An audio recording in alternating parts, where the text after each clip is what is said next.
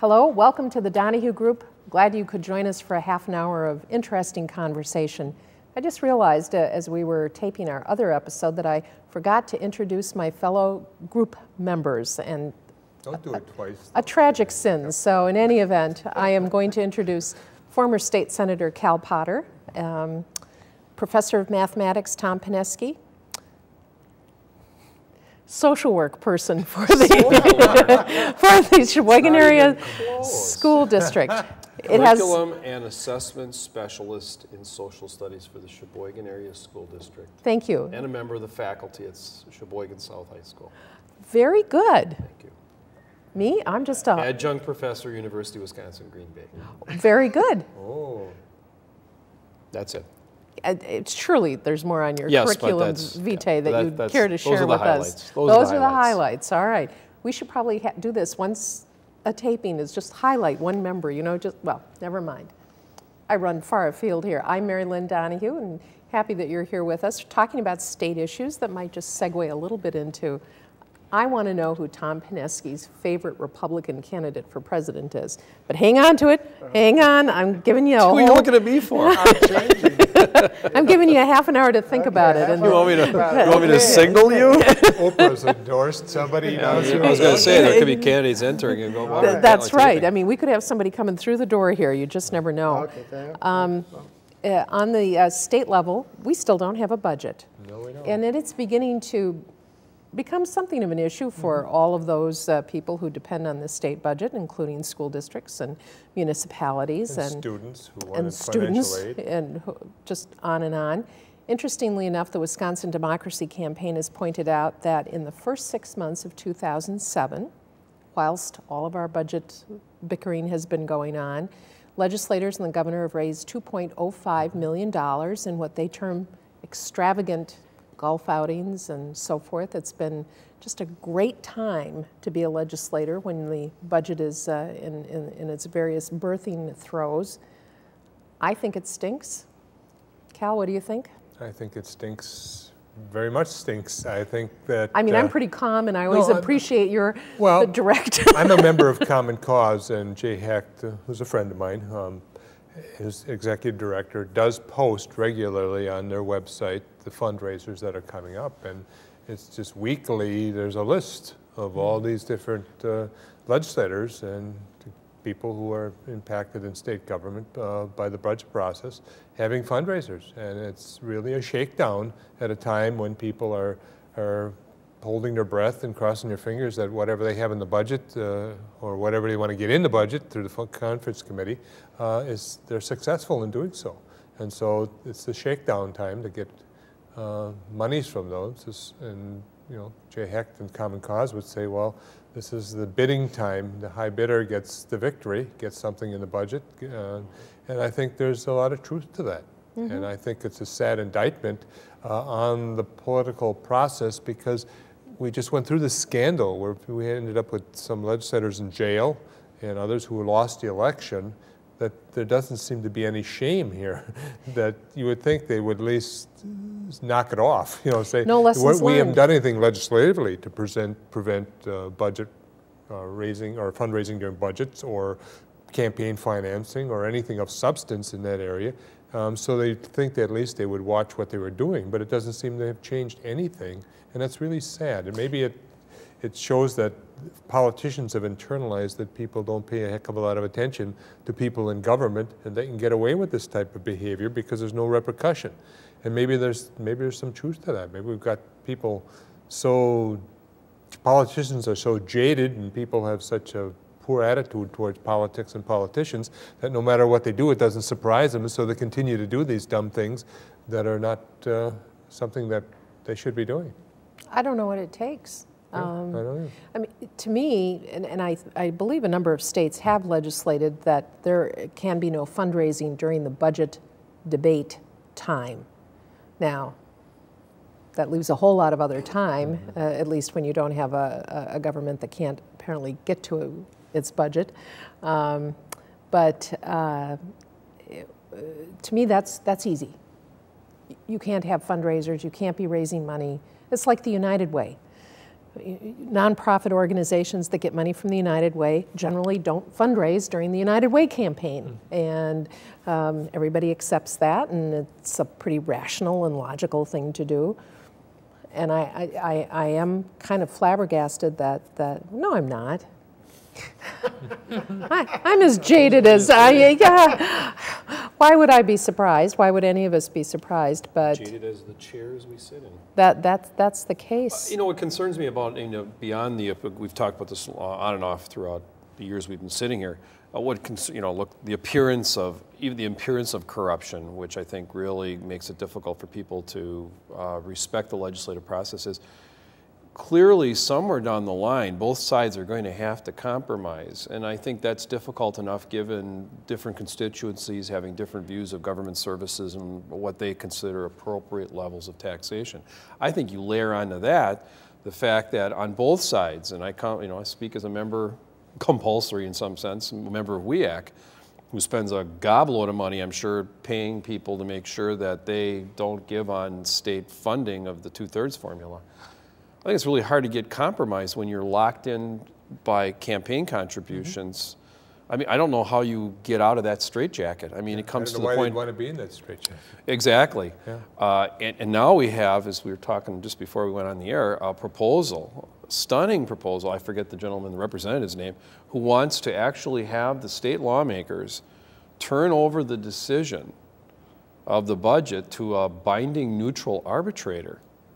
I mean, James Madison's got to be rolling over in his grave right about now someplace saying we have a group of legislators who are paid to find some kind of common ground, and they're actually going to abdicate it to a neutral party. Now, of course, they still would have to constitutionally, state constitutionally, they still would have to vote on that package. It'd be interesting to see how many people would actually honor the arbitrator's decision once they actually saw it, if it ever came to that. But still, I mean, that just speaks volumes as to how dysfunctional state government's gotten. I think and part the of bind they're in. That's why that person's probably saying that. They don't want to tick off Manufacturers and Commerce or WEAC or what other constituency that might be losing out through the vigorous compromise process. That needs to take place because you have a very conservative assembly and a more liberal Senate, and it's going to be difficult to split the baby on a lot of these issues, and it's not going to, a lot of people aren't going to be happy when the compromises come down. Don't we talk about the health of the system when you have two parties, and so there is that process of debate and compromise, and you don't have one party as we had from 2000 to 2006 nationally just able to do whatever it wants to do. There are no checks and balances. But now we're in a position where legislators don't remember what it is to compromise. They don't understand that that's part of the process, that they live the pandering lives that on these sound bites and so forth. Well, get real. It can't.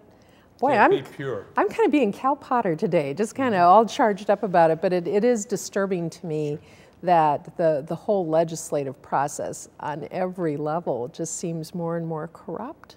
And I think part of the state challenge too, you talk about the lack of public outrage is, on a national level, as outrageous as that is, at least there is a certain national media that sort of at least pays somewhat attention to that.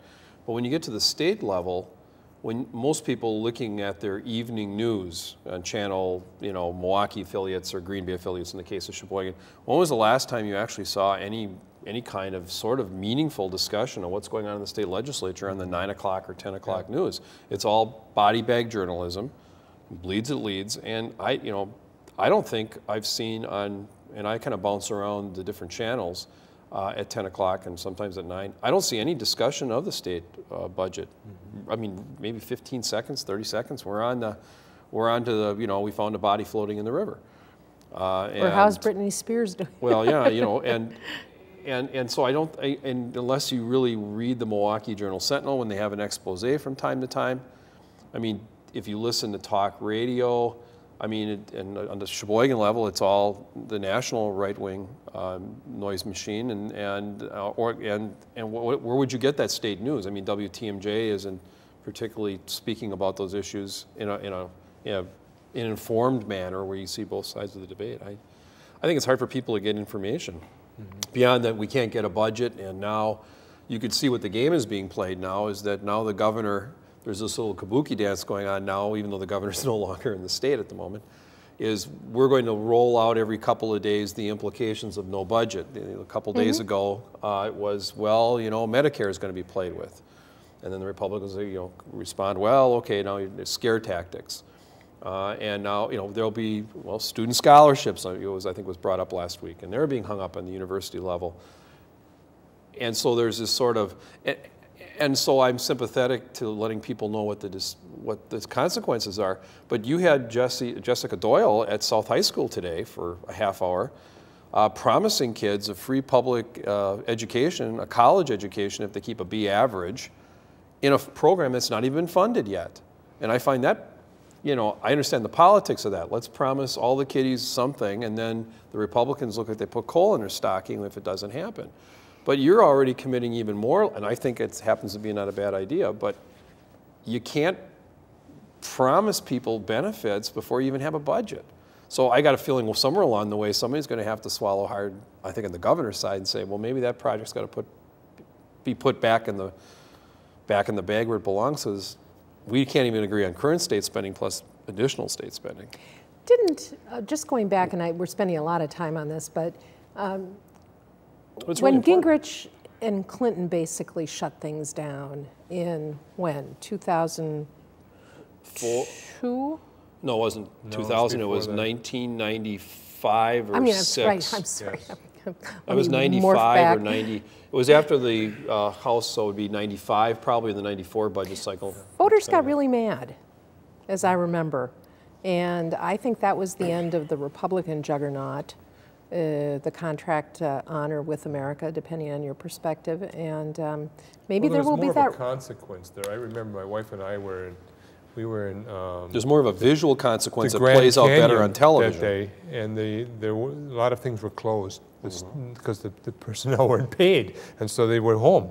Whereas in the state of Wisconsin, the budget continues at last year's level. So, you know, the prison guards are working. Everybody is still, Yeah. and so State you parks- don't have state any parks are gonna be crisis closing. other than the fact that, you know, something like additional commitments of student scholarships for this year are not paid. Right. So that's one of the problems that I think really got Gingrich in a box. He didn't realize that people wanted these things to continue and operate, and when they weren't, they knew who stopped the budget, and it was Gingrich and not the president. Well, Right. and you know, he went to the mat with a guy who was really pretty good at using Yeah, television. yeah. And the presidency well played. Gingrich is the good, presidency but well Clinton's played. pretty good. He's pretty good. But you're right. You know, it's not going to be the visuals you'd see on television about schools shutting down and kids sitting at home. You know, parents crying because they can't send their kids to school. Or the You don't state get your parks are Social closed. Security check. And, You know, yeah, it's hard for the media to visually show people what that means, because that's all the media is interested in on television, is what's visually.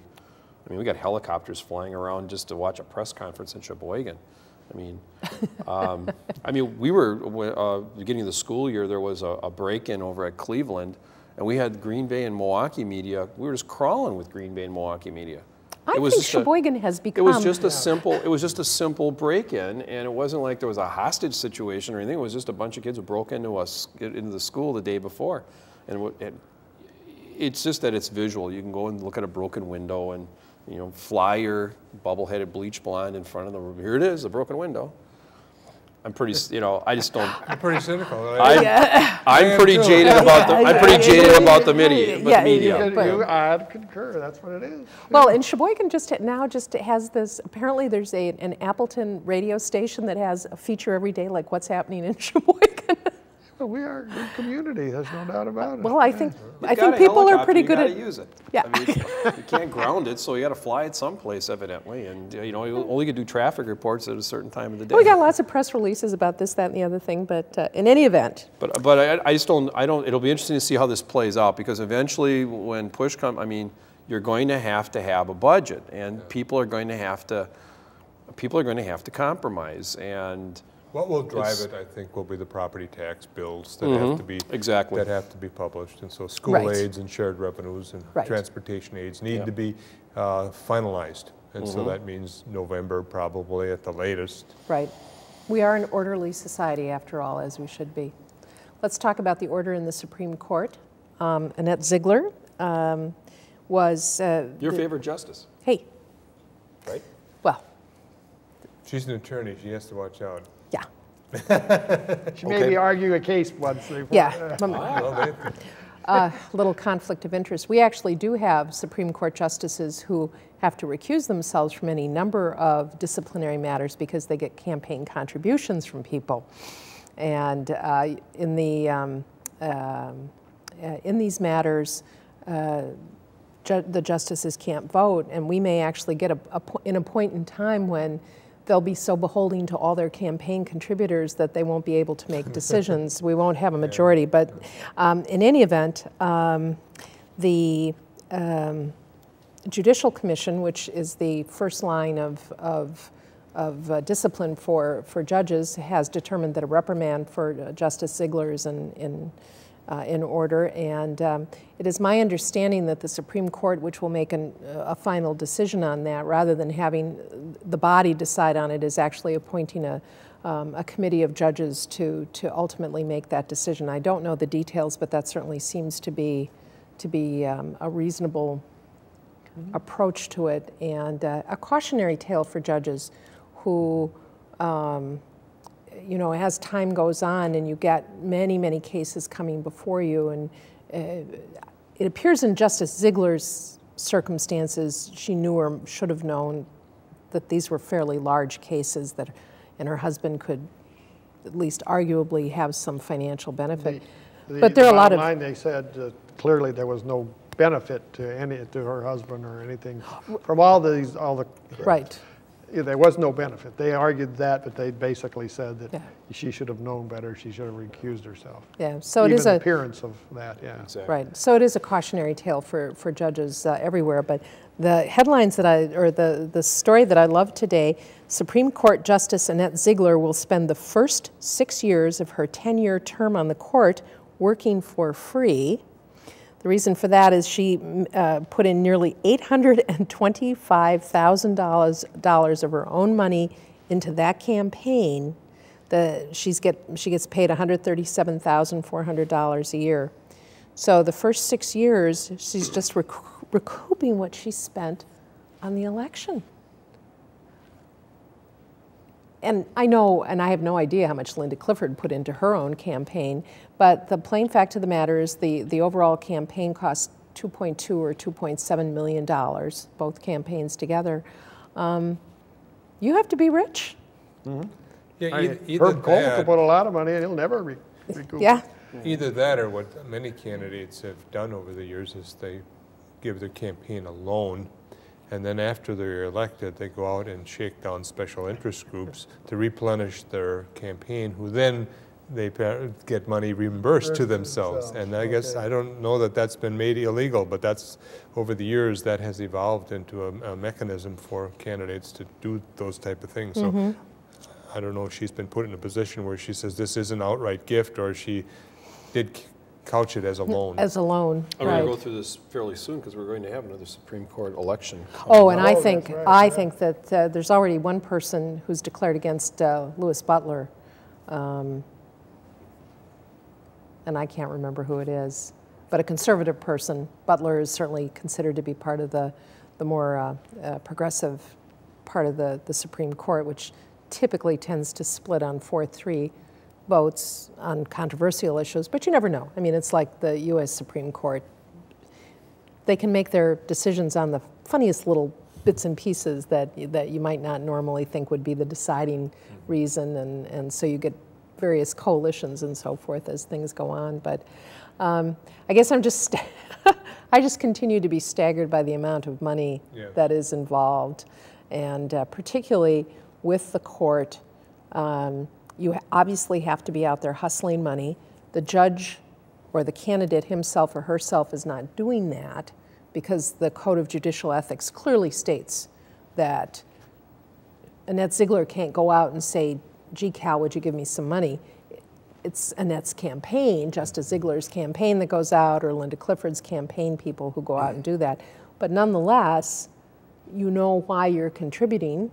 Well, you read your own financial statements before they're submitted to the elections board, or in this case, the new board. And so you read who gave you what and how much, and you know, so they're not naive. They aren't. They aren't. Although we do know that as you look over these financial lists, contributors lists for all races, Supreme Court, the Doyle campaign is a case in point where you have contributors giving to both sides and, you know, hedging their bets. Sure. I mean, talk about absolutely just buying a position. I mean, you're not contributing to Doyle because you really think he's the best guy for the job and, you know, the one who can really do it, or Ziegler or whatever. So again, I am not surprised. I would like to be, but I'm not, as to how those things play out. So it'll be interesting to see. Apparently the Chief Justice has appointed Judge Brown from our district Court of Appeals, who's a very fine judge in my opinion. I really respect, well, we have a very good district here. I respect his work a lot. And they're going to put 3 judges together to make recommendations to the court. So it'll be interesting to see ultimately how that plays out. Hard to say, but in any event. Another matter that is of great interest to me, I grew up basically on Lake Michigan on 4th Street. We used to go down to the Rocky Beach, we called it. It was the Clifton Avenue Beach, which is now closed. My husband grew up literally on the sand, you know, out the back door, and you're, you know, in a sand pile. We just took our younger son, up to Northland College in Ashland, which the college about a mile from Sheboygan Bay on Lake Superior. We learned that Lake Superior has 30 quadrillion gallons of water. I think Lake Michigan's a little smaller than that, but probably has some number of quadrillion gallons of water, right after a trillion. I was going to say, I don't even know how much that is. Yeah, yeah. And national debt gets there, I don't know. Yeah. I got a good joke about a Brazilian, but in any event, and how much so that is. 1,000 trillion is a quadrillion. Yeah. Okay. All I know is it comes after Heck of a lot of water. 10 to the 15th or something like that. Yeah. Power. There you go.